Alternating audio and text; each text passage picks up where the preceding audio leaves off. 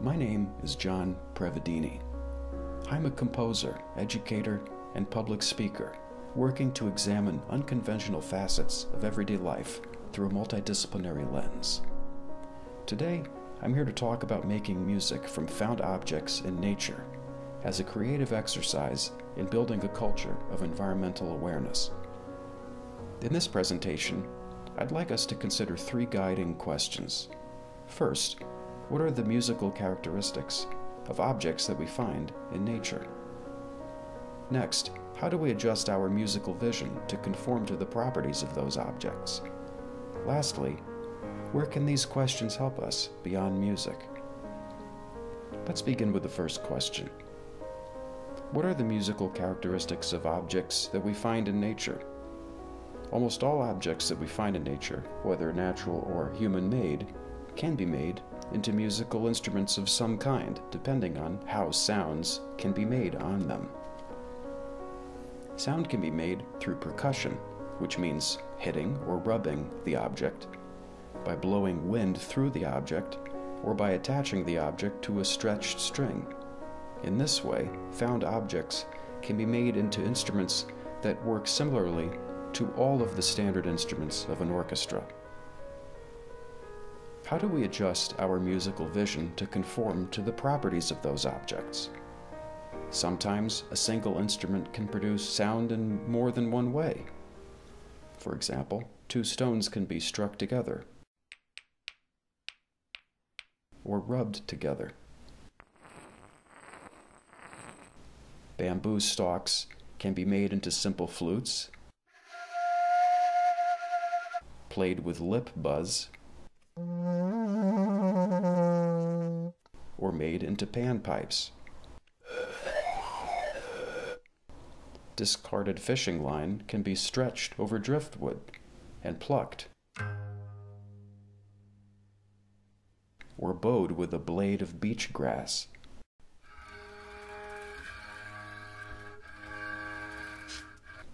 The sound can even be changed further with electronic effects.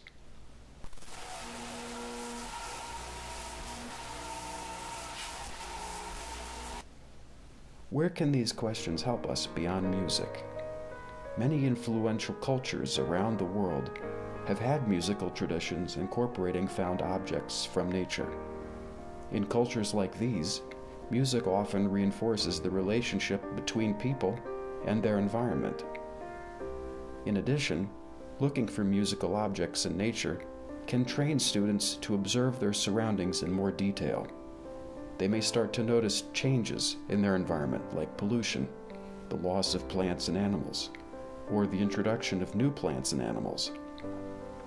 Finally, building instruments from found objects can be a creative way to encourage cleanup efforts outdoors.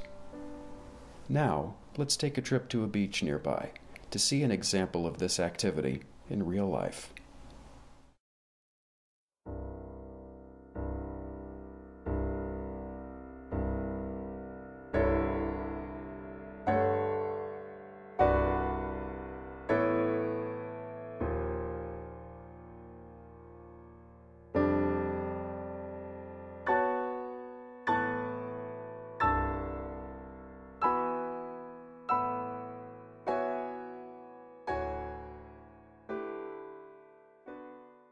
We're going to see what we can find here today that might be of use as some musical instruments.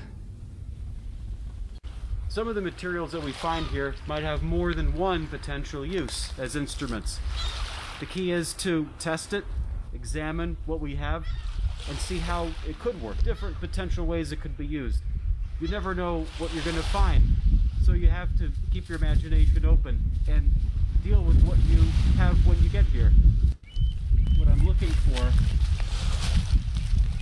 I have all the different families of musical instruments in mind.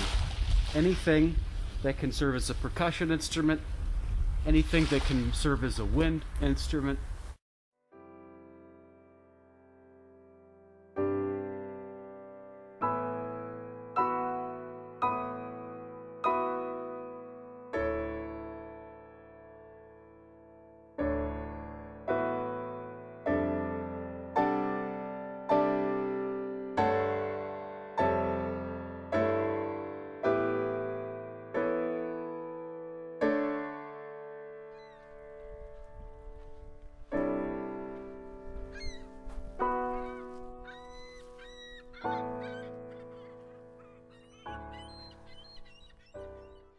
Found quite a bit of stuff here, actually.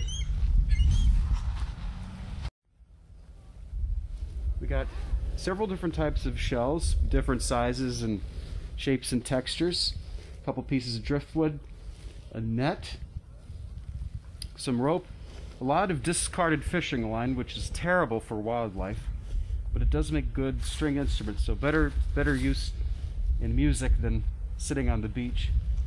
We also have a plastic comb, and I think that's about it, but that's plenty to work with today.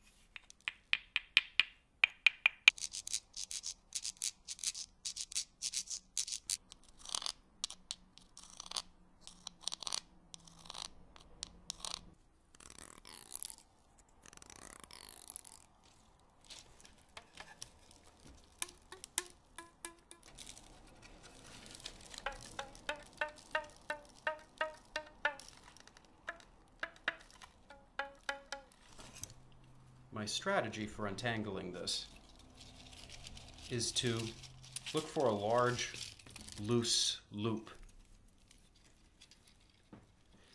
And I find the base of that loop, and then I cut it there. And I repeat the process over and over again. And the more you do this, the more that those loops that you cut, it frees up other places. And when you take the parts that you've cut off, these are long enough to be useful as musical string. Another aspect of this exercise to keep in mind that you can pass along to a student is untangling a mess of fishing line is a very messy and labor-intensive process. But just think, that's with the resources of a human being.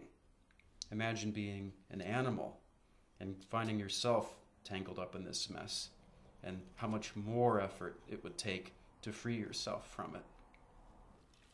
Right here at the center of this tangled knot, there was the hook that came with this fishing line, and the hook completely disintegrated and was completely rusted. It fell apart in my hand, and that just goes to show how long this tangled mess of fishing line was actually in the ocean before it washed ashore. So think also of how much wildlife this could have impacted in the time that it was in the ocean. This is interesting too. If you look at the fibers of this rope, they appear to have melted. So it looks like this rope at some point was subject to a heat source, a very intense heat source, which melted these individual fibers. It's interesting, when you uncover these materials from the beach, it can tell you a lot about where it's been and what happened to it along the way. And in many cases, this could be an indication of bigger processes that are happening in your local ecosystem. Instrument building is a creative process, and when you dig through materials like these, the creative process can be a very powerful motivating tool for observing the properties of objects around you, and can help make you aware of processes that are occurring.